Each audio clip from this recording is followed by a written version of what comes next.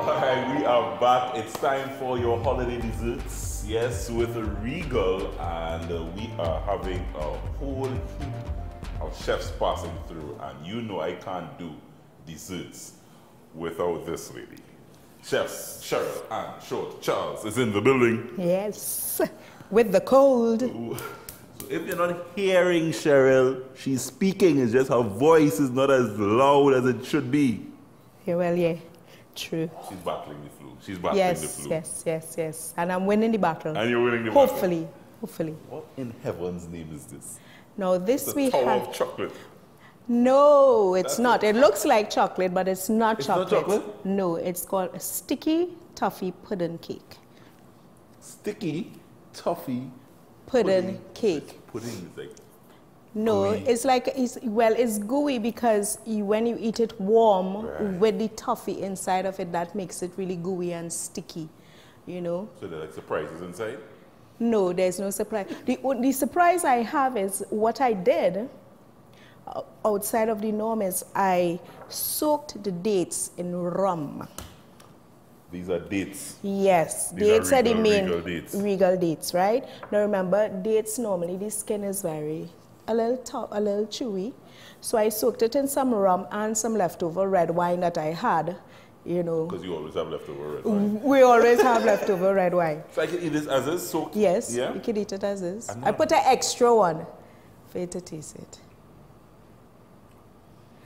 Now you see. Now the thing about it, why I did it this way too is a lot of people, as you were going to say, we have layers of alcohol. Yes. Layers of alcohol happening. Is not a date person. I'm not a date person. Right. So, but it didn't taste like a date. Exactly. Because the alcohol inside of there now marries with it. Remember, with the fruits, it brings out the flavor more of the date. So it mellows the too sweetness and gooiness that people don't like about dates. Because I really don't like dates either. Right. You know, okay. But doing it this way. So what I want you to do for me though, is I want you to give them a rough chop. So this comes in a nice pack. Regal has this in a nice pack, and you can buy it. And it's seedless, you know. It's seedless as well. Seedless as well. Right, just give me a little rough chop on this. Just give me a little rough chop on it. While you do that, I have sugar here. Right? 2 eggs. So this is one. We're making this sticky doughy thing. Yes. Puddingy thing. Yes, and there's 2 tablespoons of butter we put in here. Right? And I'm going to mix this up. Now, in this spot here, what I have boiling in this spot here is I strained the liquid from the dates. The alcohol. Right. And I boiled it. Now, this recipe has baking soda in it. You can put the dates in here. I think that's about good. Yeah. Now, this recipe has baking soda as well as baking powder. But what happens is it doesn't have any acid in it that is required to activate the baking soda. Right. So what we're going to do is we're going to pour the boiling liquid in there. So that's whatever alcohol that remains from the dates. Right. You pour in there. We're going to put the baking soda. So you see what's happening here? What's that process called? The baking soda now has been activated because if we go into all the chemical jargons, you know, with CH2 and H2O and gases, plain simple, yes. Boiling water or boiling liquid together with the baking soda activates the carbon dioxide. Talk done. Right? So you see, that's not a scientist, that's a chef talking. Right. So you see, it's been activated, all the bubbles, right? And in here, as I said, I have the butter, the eggs, and the sugar. And it's a simple mixture. In this bowl, I have the flour, 1½ cup of flour, together with 2 teaspoons of the Regal baking powder. And what we're going to do is we're going to put everything inside here. So you put your dates, and I'll put my sugar mixture. So basically it's the dry, I know you guys... And wet, yes. The wet going into the dry. 2-stage, right. You get it. Yes, man. Yeah. I realize you read a lot while we were on break, which is a good thing. right? And you mix all that together. And you mix it all together. So continue mixing that for you. Now, this is my new thing. We're going to bake our... You finished mixing? Yes, man. Properly mixed? Yeah, man. Yeah. You're good. Right? So we're going to bake our cake inside of this. You serious? Green peas tin. So what you want to be careful of, why I put foil on it is, there are different types of openers. So the opener that opened this one, cleanly open it, and it's going to be a little sharp. So I put some foil around the edges so that you don't cut yourself, right? Or if you have the other one that will leave the little rim, that's fine. So I just sprayed it. That's important. Yeah. Or if you have baking paper, you can cut it and line it, right? And then you're going to fill it for me. Now we don't want to fill it all the way. We're going to just fill it about 3/4. Right, come, let me help you there. Sure. You trust me to put this in here? Yeah, man. You're balancing well. Put it 3/4. 3/4 of the way. Whoa. You messed up on each other. Oh gosh. Well, you could clean it, you could clean it, you could clean it. 3/4. 3/4, right. That's about good. Right? 3/4. Wipe out your, clean up your mess.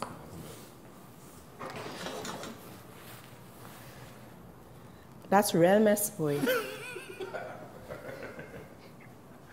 Right? Now, the thing about it now, okay, so we still have some more. So if you have more tins, keep saving your tins, keep saving your tins. You make sure and wash them good, dry them out because you don't want them to get rust, right? And then we have our toffee sauce. Now, our toffee sauce, which is this sauce over? Which is that sauce over there, right, is made with the Regal icing sugar. Right. Normally, people will make it with brown sugar or white sugar. I like to use the Regal icing sugar because it melts very fast, right? So this is just icing sugar inside of it on heat, and it will melt down. No liquid added. We'll add the liquid after it's melted down. Right.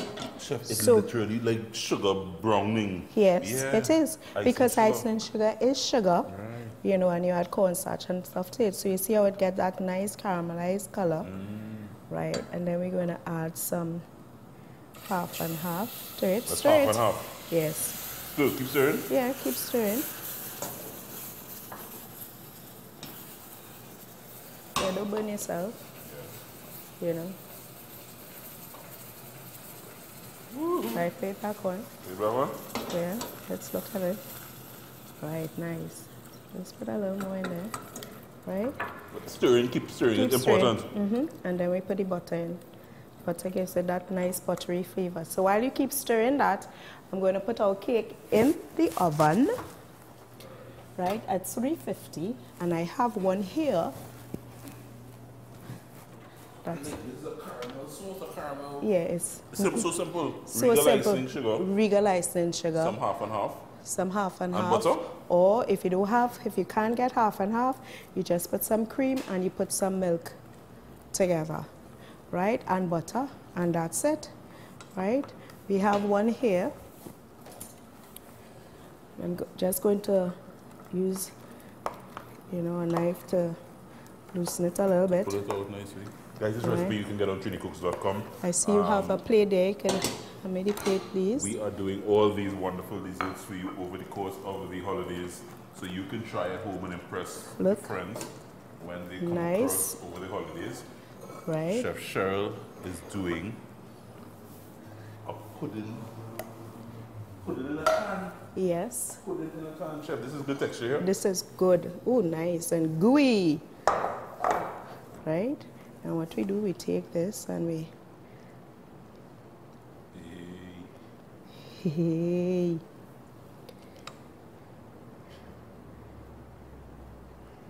Now, you see, Trini is like the fruit cake and the black cake, so I don't want to spoil it and say this could replace it. But it would give you a second best dessert for the holidays. You want to take a swing at that? Impressive looking as well, though. Yes, it is. Yeah. You know? Wow. So let me cut you a little piece here. Cutting. Yeah, well, you see, it's supposed to be eaten warm and nice. It's supposed to be eaten warm. Yeah, and gooey.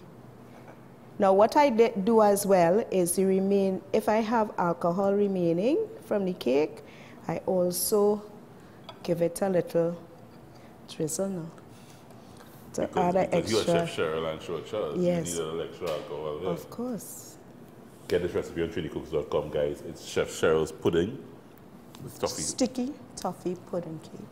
The Sticky Stuffing Pudding Cake. Just search it on trinitykooks.com and try this one. This is a good one. Christmas desserts brought to you by the folks at Regal.